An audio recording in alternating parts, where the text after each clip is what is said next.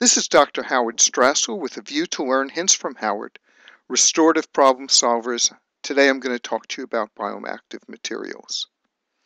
When I talk about bioactive materials, I'm referring to two classes of dental restorative materials that are fluoride releasing and are remineralizing, and restorative materials that form a surface layer of apatite-like material in the presence of an inorganic phosphate solution, materials that allow us to form reparative dentin when doing direct pulp capping, regenerative therapy, with restorative materials that, when used as root canal sealers, will be kind to the PDL.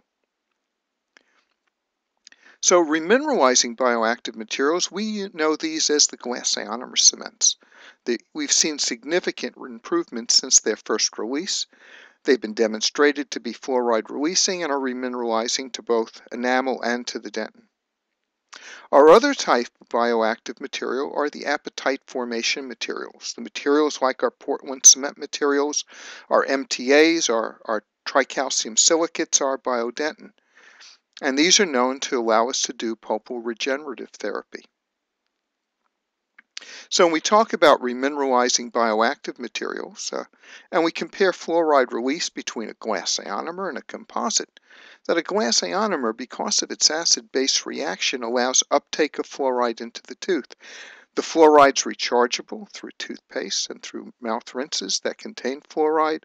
We see a zone of inhibition to bacteria, and we see a zone of remineralization, generally about 1 millimeter surrounding that restorative material. We compare it to composite, generally light-cured composites, where we see no acid-base reaction, no ion exchange. In fact, the resin primer is a fluoride barrier, and we see no fluoride uptake. So for a high caries risk patient, whether behaviors contribute or for other reasons, for these patients, using a resin-modified glass ionomer makes sense. The same is true for xerostomach patients, which have a high caries risk. We see a decreased salivary flow due to medications, aging, radiation therapy, chemotherapy, and its effects on the immune system can create a devastating occurrence of root caries for these patients.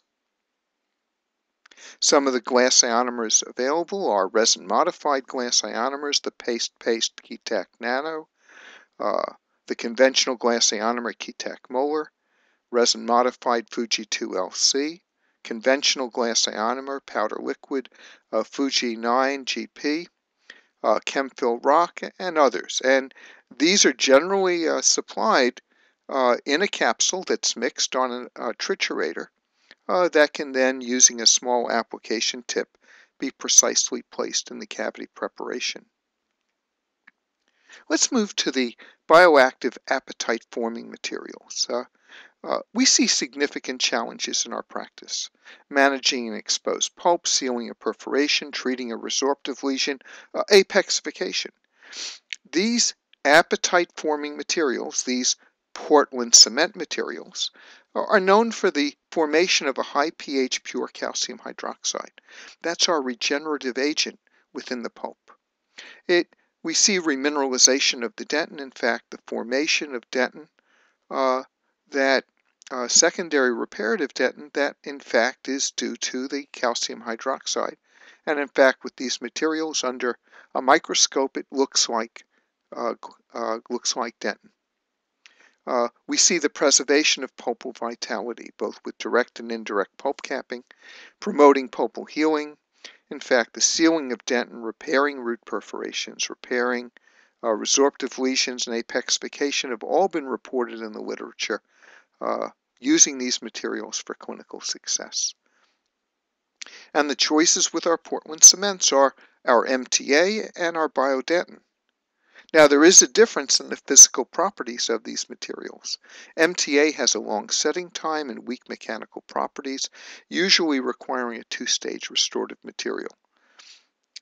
Place the MTA, and then 2 to 3 days later, go back into the tooth and do your definitive restoration.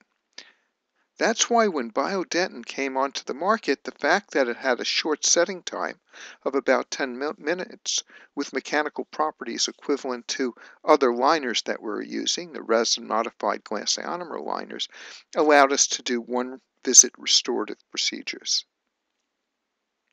In fact, we know that using these pure calcium hydroxides give us success with pulp capping. In fact, upwards of 3 years, we'll see upwards of 73% success with direct pulp capping of cariously exposed teeth.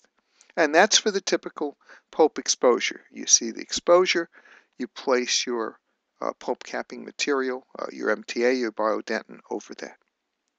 Now we go one step further. If we did partial and full pulpotomies, we'll see at 3 years that the success will be higher. And part of it is we're surgically removing the inflamed tissue adjacent to the bacterial infection. And our success rates jump for both pulpotomies and full pulpotomies compared to partial and full pulpotomies, upwards of greater than 99%. But there are key considerations before considering direct pulp capping. The tooth must be vital. The tooth must be asymptomatic with no history of spontaneous pain. The tooth must have no radiographic evidence of periapical pathology. Normal to percussion and palpation. Younger patients give us higher success. Dental dam gives us higher success. And so the technique for pulp capping, as described by Bogan and others in the Journal of the American Dental Association, was remove the caries. When carious exposure occurs, control the bleeding with a sodium hypochlorite with a 7:1 dilution. Place MTA or Biodentin. With MTA, you're temporizing with glass ionomer, restoring it the next visit. With Biodentin, you're placing the composite the same visit. And with younger patients, using the dam, having it placed before the exposure, you'll see success rates of over 9 years of 98%. And so for this pulp cap, where we had a carious exposure, and the tooth was vital, had no problems, was normal to percussion and palpation, that we did a direct pulp cap with Biodentin.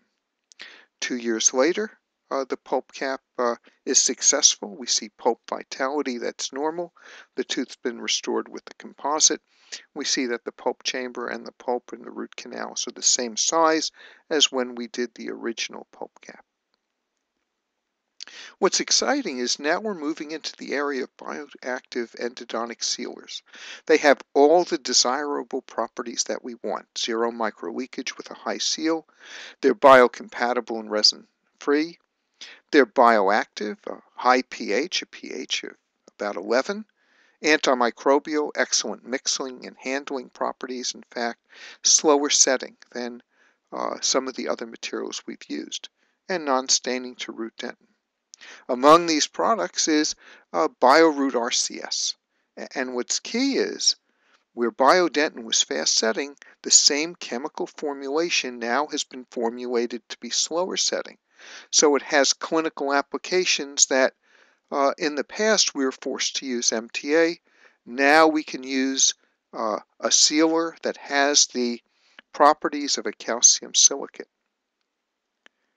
And so we can use it for perforation repair, as we see here, where we're doing the repair at the same time we're placing the gutta percha.